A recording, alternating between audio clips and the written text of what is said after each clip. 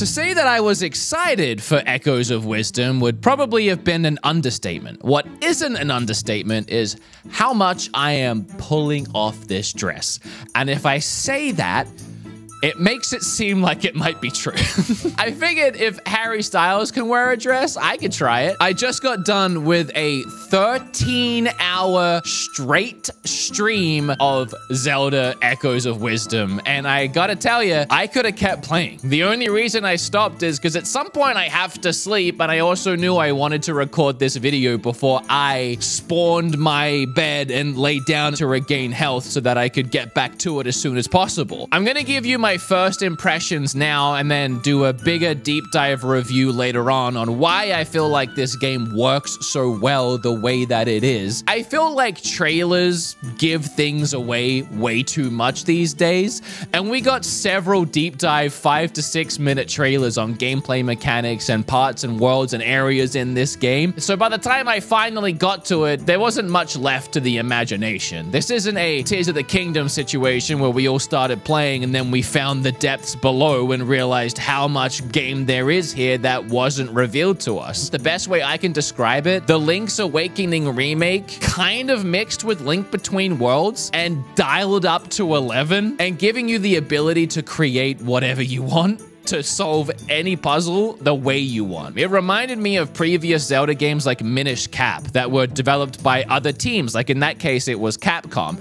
And it was a Zelda. I mean, you were playing as Link and you were trying to save the princess, but at the same time, something just felt a little off. Like somebody else made the game and not Nintendo. And that's what this feels like. It feels a little off because it's not made by Nintendo. So Grezzo, the company that has been helping Nintendo with their remakes recently, developed this game. They did Ocarina of Time 3D. They also did Link's Awakening. In the case of Link's Awakening, they created a whole new visual style for it, but they didn't really do any developing themselves on those games. The developing was already done. And that's why this game, directed by somebody who isn't Onuma, somebody different, although Onuma is producing, feels a little different. But again, in a good way, because it's still a ton of fun. There could be another reason for that, where this game actually started as a Zelda dungeon maker. But then Onuma was playtesting this game that Grezzo was making and realized it's actually really fun to walk around spawning things in and placing enemies here and placing this object here. But what if rather than the player has to also design the entire map,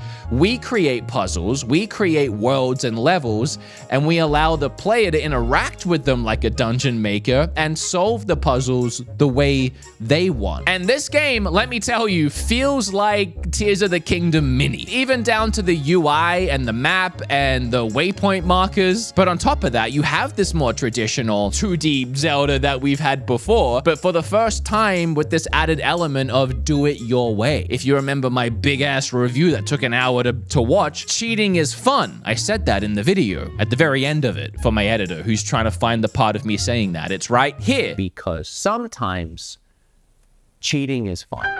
And that has carried over into this game too. Cheating truly is fun. So many puzzles and dungeons and areas that look significantly different to other areas I've been. I've just solved the same way by spawning a flying tile and riding it to victory. And I gotta tell you, it's as rewarding as it is in Tears of the Kingdom when I also manipulate and do that game however I want to do it. So I don't want to go into any specific story spoilers or anything like that. Again, I'll save it for the actual review. None of that really matters here for the first impressions. All you're probably really here for is, hey, Wood, what's the game like? And no, really, why are you in a dress? And I gotta tell you, it feels pretty nice. I don't know, if I was a girl, not that I have to be, but if I was, I would wear a dress all the time. I always wear jeans, like these restrictive, tight, washed jeans with a belt. And after I eat, I sit down and I feel the belt pressing. I'm not wearing anything. This is awesome. I feel like a summer girly.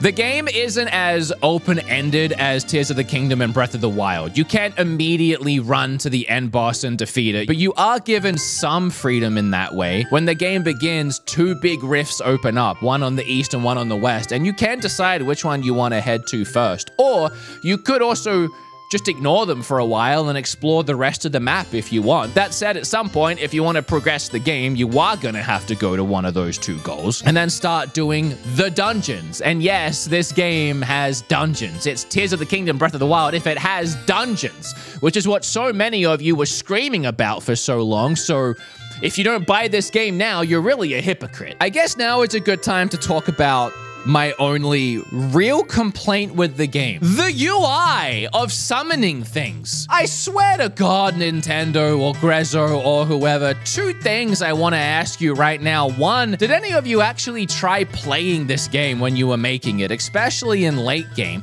Because I don't believe for a second a single one of you did and thought this works. On top of that, my second question, did none of you play Tears of the Kingdom and have the exact same issue with the UI in the menus when you're trying to use a bow or a sword or attach something to this or throw something here and do this and that? The menus were such a nightmare, and it was one of the biggest complaints everybody had about Breath of the Wild and Tears of the Kingdom. And you somehow did something even worse in this game. When you clone something, it goes into your big scrolling category here, and the more things you clone, the longer this scrolling category becomes. And at this point in the game, 13 hours in, I've probably cloned at least 100 things, and when I want to find thing 99, you better believe it's like opening a dictionary blind and trying to find the word for hell. There's no way of like picking favorites, of binding it to a separate key. The only thing you can do is freeze the game, bring up this whole scroll bar, and then sort it by things like recently used, recently cloned, most used, type.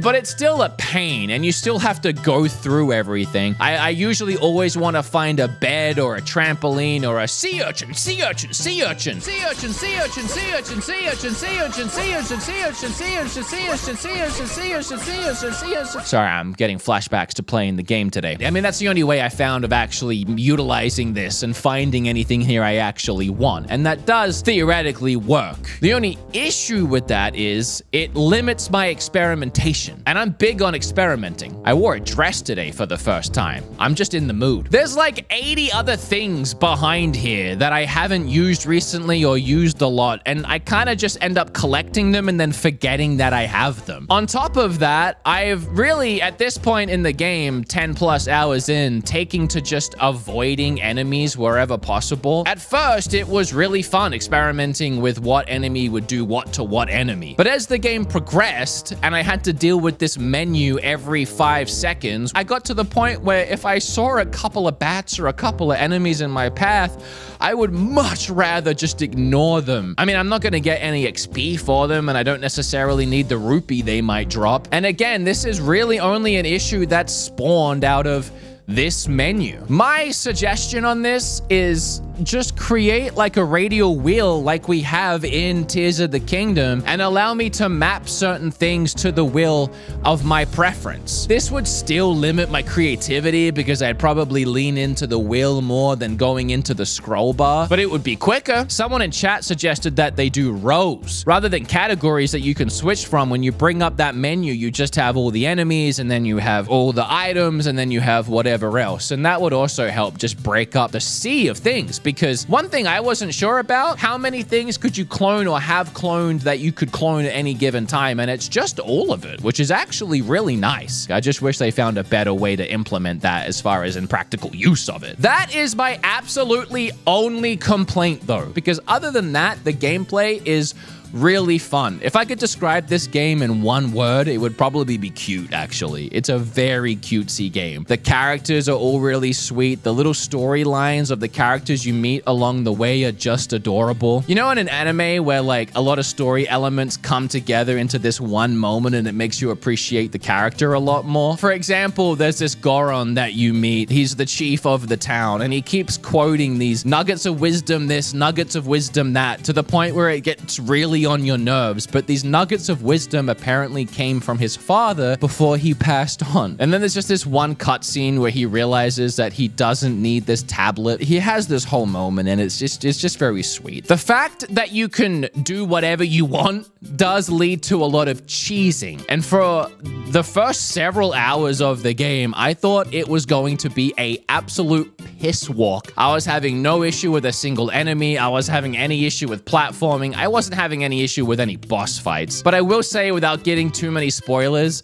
I started dying a lot more frequently towards the last 4 or 5 hours of my gameplay. Whether that was to platforming that they made a lot more challenging or some actual boss fights stepping up to the challenge, I was having a lot more fun with the difficulty as it went on. And I was actually impressed on how the difficulty ramped up. The pacing is really nice. You're not stuck in any one place too long. I found a ton of NPCs and cute little towns and areas to visit. There's not only the big dungeons, but there's a lot of little side dungeons and nooks and crannies around the world to explore. This is very much Tears of the Kingdom mini. If you were to ask me if it's worth it, I'd say heck yeah. Heck yeah, my guy. It's a Zelda game, for one. I just played it for 13 hours straight and had fun the entire time, except one time where there was a pillar and I had no idea how to reach it. And I think it was because I accidentally didn't clone something I was supposed to, but with a little bit of creativity and ingenuity and luck and skill, I managed to do it. There's other moments where, like, I'm trying to get a creature to drop a bomb and I'm just literally screaming at it to drop the bomb and I just wish I could drop the bomb. There are other times where I'm spawning a creature to attack an enemy and I'm just blue in the face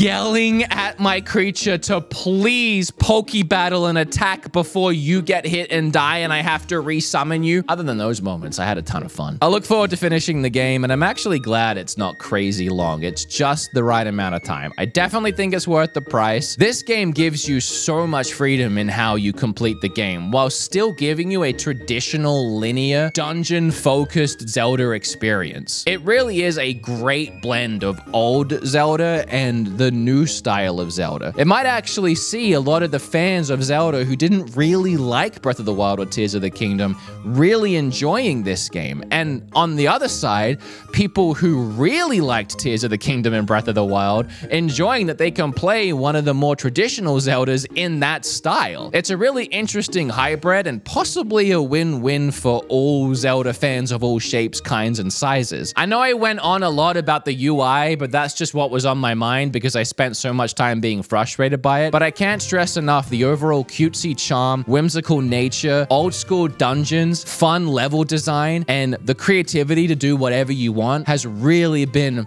appeasing my little Zelda goobly gobble brain the whole time I've been playing it, and I've been having so much fun despite dealing with yet another clunky Nintendo Zelda UI system. As of right now, I'll say that I really recommend it, but that could change. Watch my full review, maybe I'll change my mind. I probably won't, but I just want to give you a reason to watch my full review. I'm gonna go to bed now because I gotta get up early tomorrow and finish the game live on stream, but I hope you enjoyed this. Really quickly, a couple of things. One, I have a new channel called BeatEmUps. It's an old school YouTube type channel. I'm doing YouTube like it used to be, just a guy talking to a camera. I wanted a place to be creative and do something other than Nintendo all the time. So there's a couple of PlayStation things over there right now you can go and check out if you want. And by the way, I wore a dress for this. So the least you could do is like, comment, and subscribe for me, please. For the love of God, my dignity is out the window. No, I'm kidding. I'm fine. I feel more dignified. I feel slay. I'm so tired. I don't know what I'm doing. All right, let me know if you like the game down below, and I'll see you next time. You know. All right.